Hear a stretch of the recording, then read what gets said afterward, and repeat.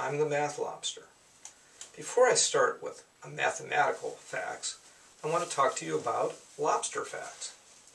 As you know, humans breathe in through their nose and mouth and exhale through their nose and mouth as well.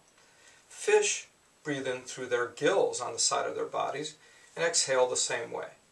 But lobsters breathe in water through their legs, absorb oxygen, and then exhale through the top of our heads. A much more fun way to breathe. In this lesson, we're going to talk about what happens when we have the same digits in a number. How do we compare a digit one digit to the left to a number right next to it? Well, in 7,777, this is 7,000. This digit is 700. 7,000 divided by 700 is 10.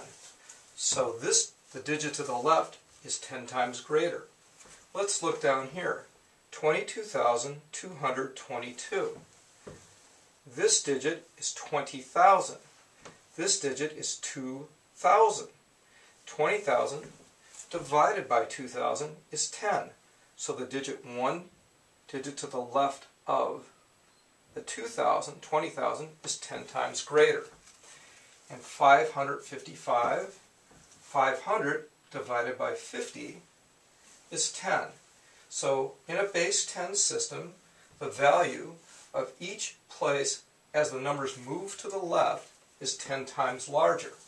Looking this way, 7 and 70. 70 divided by 7 is 10, etc., etc.